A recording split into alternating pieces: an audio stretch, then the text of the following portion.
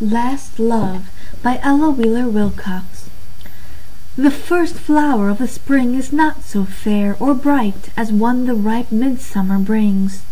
The first faint note the forest warbler sings is not as rich with feeling or so rare as when, full master of his art, the air drowns in the liquid sea of song he flings, like silver spray from beak and breast and wings.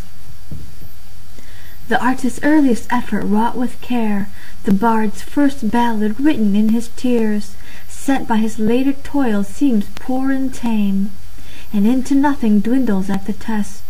So with the passions of maturer years, let those who will demand the first fond flame give me the heart's last love, for that is best.